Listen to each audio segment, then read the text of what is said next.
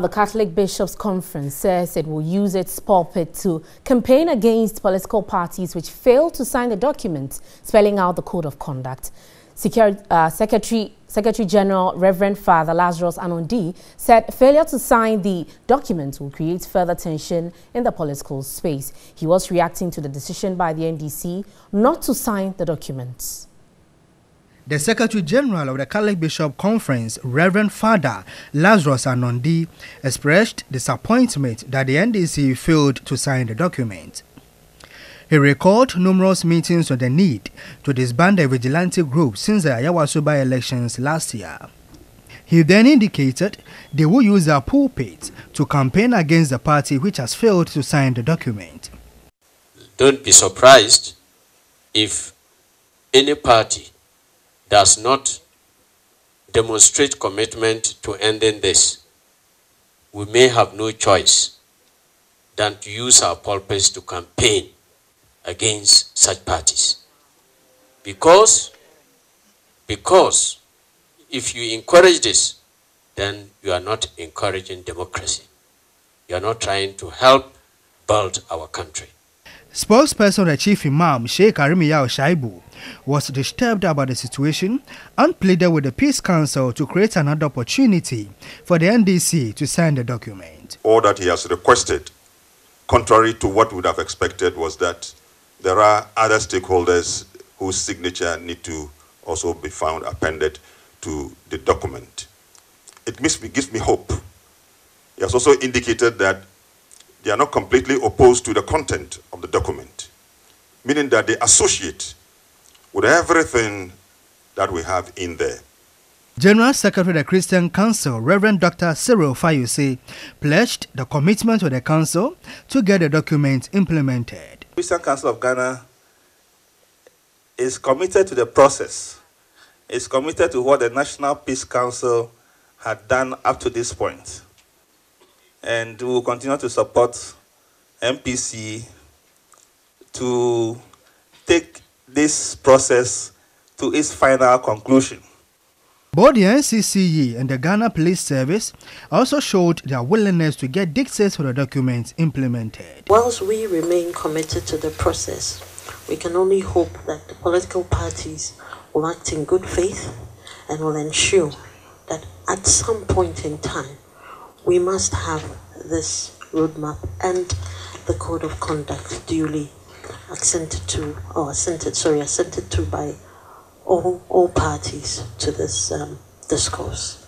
The Ghana Police Service, in line with its core mandate of maintaining law and order in our country, shall definitely enforce all laws of the country, including the Vigilantism and Related Offences Act.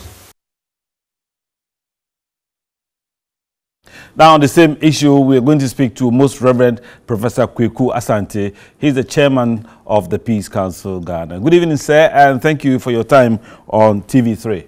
Thank you. Right, so we understand the NDC refused to sign the Code of Conduct. And what could have gone wrong? And is there a second chance to bring them on board? Well, the NDC gave their reasons for their inability to sign, and the reason is simply this.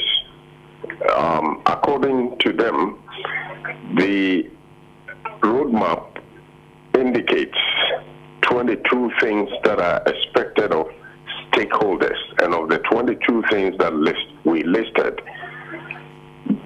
4 only applies to the political parties. And in the first place, let me make it clear that they had no problems with the document.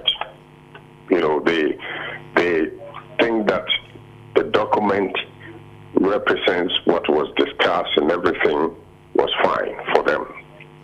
But they think that the other stakeholders should also have been invited to append their signature to the document, because they think that if the two parties alone sign the document, it will mean that they are the only ones who will be responsible in terms of ensuring the fulfillment of the roadmap. And so we didn't have any difficulty with that. The NPP was ready to sign, they signed. And we felt, yes, we will contact the stakeholders for them also to sign so that the NDC will have the opportunity to sign too. That was the understanding.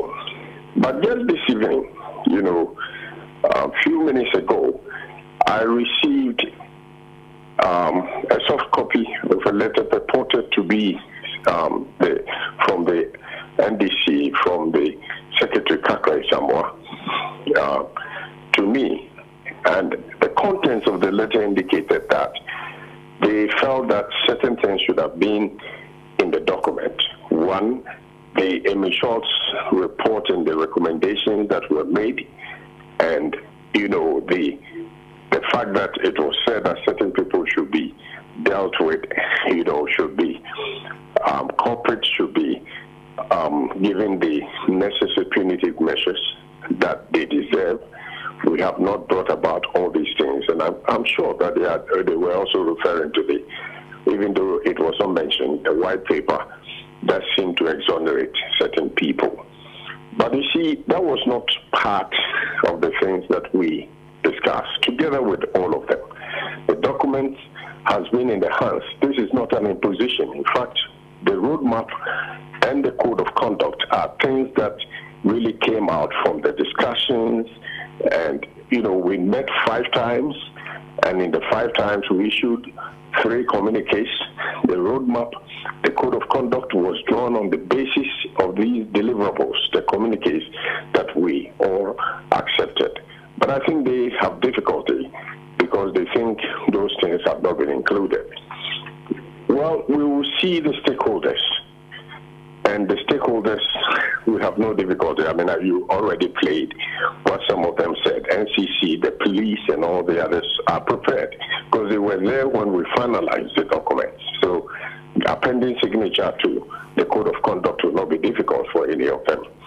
And I want to believe that it will not be difficult for the NDC since they had no qualms with the documents. The other things that they have raised, it's something that was not part of the discussion. They are now bringing that in.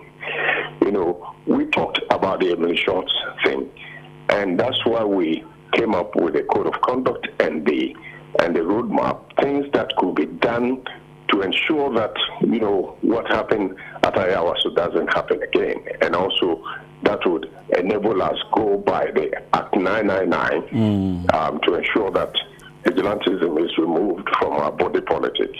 But okay, so Reverend, let me ask you one more question. Why were those stakeholders not included? The reason why NDC disagreed on signing the document, was this an oversight, or you will accept their suggestion and bring those stakeholders on board? I think I've made it clear to you that it has never been part of the discussion so far. What we brought is what was discussed in all the meetings that we had. This is an after thing that they are, you know, bringing it in right from the word go. So as far as I am concerned, we have not left anything out on the basis of what was agreed on and what was discussed. It's just that they have difficulty, you know, because they think that these things should have been part of it. But my position and the position of the MPC is that, you know, you begin with 1 before you go to 2. We do not assume that simply by signing this we would have solved all the problems. Okay, sir. We're grateful. That's the Most Reverend Professor Kweku Asante. He is the chairman of the National Peace Council. Thank you for speaking to us on News 360.